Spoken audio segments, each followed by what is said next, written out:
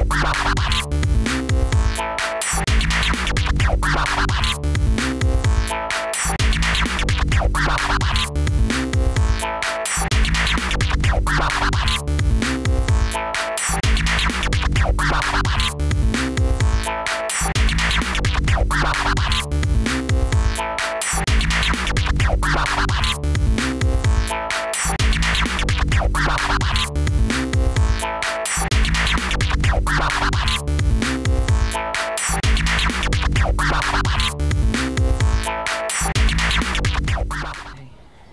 did you have a good day? It was all right. I battled with maths today. We started a new section with lines, shapes and angles on the Cartesian plane. I really don't know what I'm doing. Could you please help me? Of course I can. Let me have a look at your school book.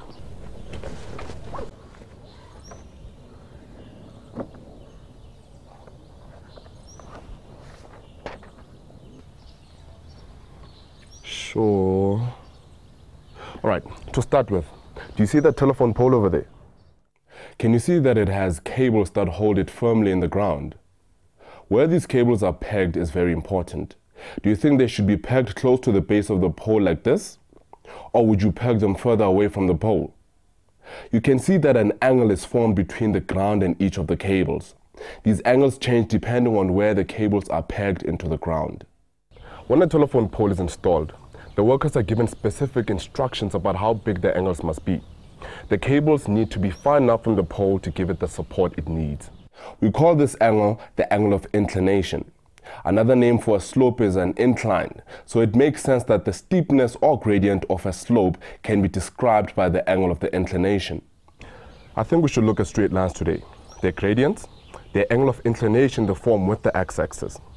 You have worked with straight line graphs before, but now we want to use them in the coordinate geometry. Let's go inside.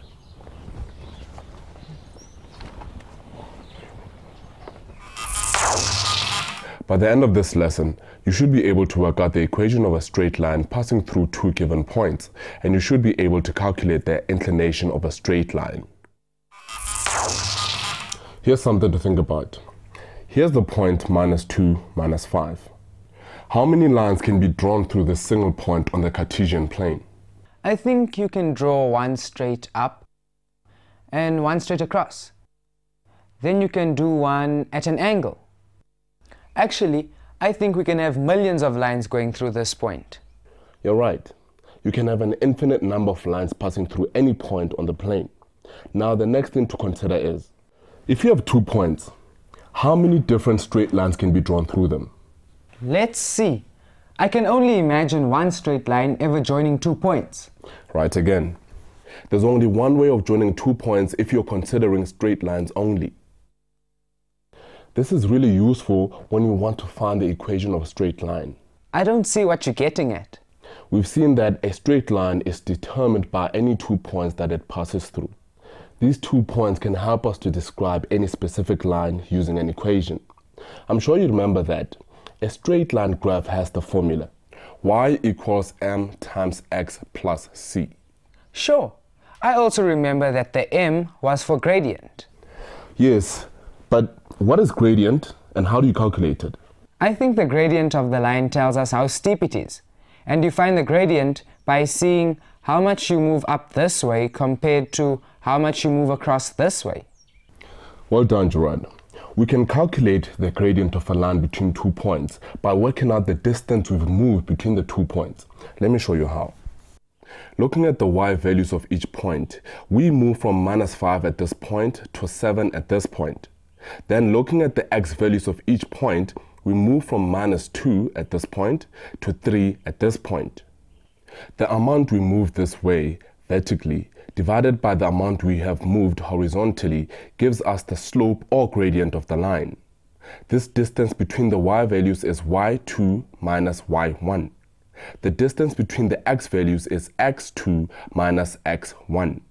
The formula for calculating the gradient of a straight line is m is equal to y2 minus y1 all divided by x2 minus x1.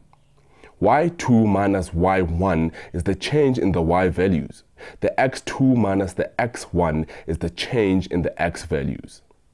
So let's get back to the equation that describes any straight line, y equals mx plus c. What do we know about the c value in this formula? The c value was the same number as the y-intercept on the graph. That's it. So now that we have all these facts in front of us, is there a way to find the equation of the specific line? I guess we must use y equals mx plus c. Right again. Every straight line has the formula of form y equals mx plus c. But for any specific line, the x values and the y values are changing all along the line.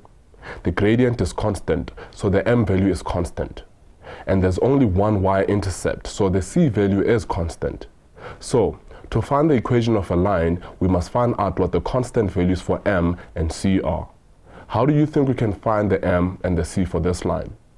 Surely we can find the m using the formula for gradient? Right. It also helps to start by labeling the coordinates so that you don't get mixed up. Let's use x1 and y1 for this point, and this point will be x2 and y2. Okay, so I can substitute into the formula. y2 is 7 and y1 is minus 5. Then x2 is 3 and x1 is minus 2. Remember to use brackets so that you don't make mistakes with the plus and minus signs. Thanks! So I get 7 plus 5 divided by 3 plus 2. That means the gradient is 12 divided by 5. Excellent. You use the formula to find the gradient, but there's another method you could use. You can read the gradient of the graph. Are you saying I can find my gradient without writing my formula down? Yes. Take the example we just looked at. What is the difference between the y values of the 2 points? 1, 2, 5, 6, 10, 11, 12. 12 units.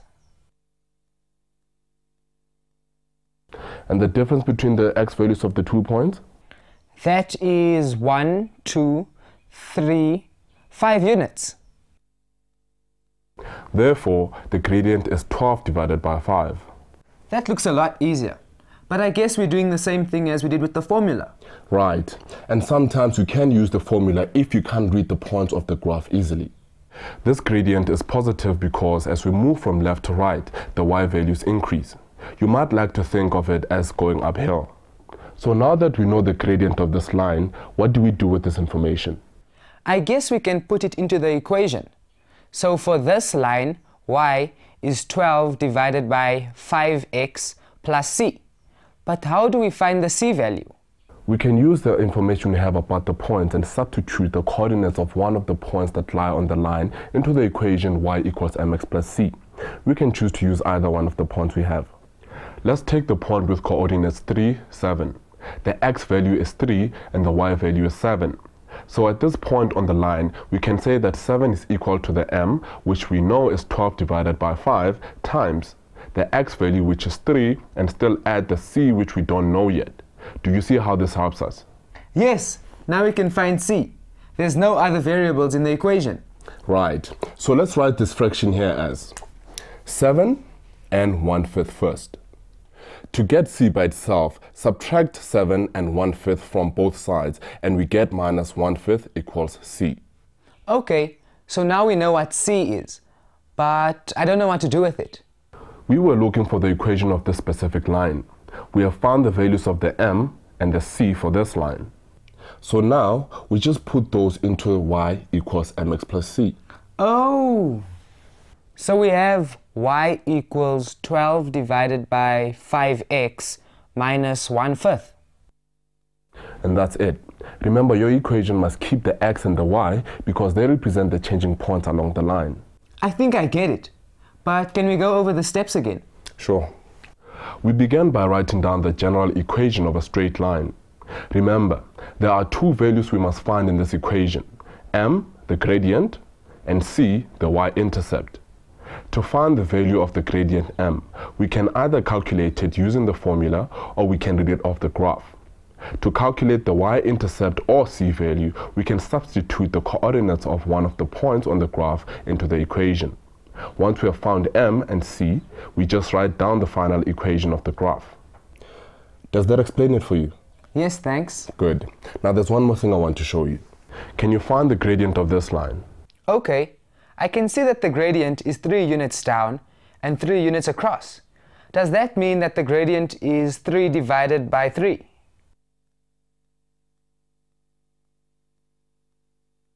Be careful. Look at the slope of this line. This is not a positive slope. As the x values increase, the y values decrease. In a sense, we go downhill from the left to the right. Moving down by 3 gives you a -3. That means your gradient is negative. Okay, so the gradient isn't 1, it's -1. right, and that's an important thing to watch out for. Always check whether your gradient is positive or negative. Now let's look at the angle of inclination of a line. This just means how much the line is inclined or sloped. In other words, at what angle it slopes. When we work with straight lines on the Cartesian plane, we define the angle of inclination as the one formed between the positive x-axis and the straight line. It is measured from the positive x-axis in an anti-clockwise direction. Have a look at this example. Here's a line that has the equation y equals 3x minus 6. The line intercepts the x-axis at 2. This angle theta between the positive x-axis and the line is the angle of inclination. Can you see some way of working out how big angle theta is? I can see from the graph that it must be less than 90 degrees, but I can't be more accurate than that. Have a look at this. If I drop a perpendicular line from this point 4, 6 on the straight line down to the x-axis, I will form a right angle triangle. In this triangle, do we have some information that could help us to find the size of angle theta? That sounds more like trigonometry than coordinate geometry. You're right, it is trig. Remember that different parts of math link to each other all the time. Actually, in this triangle example, we use our knowledge of functions and algebra for the straight line.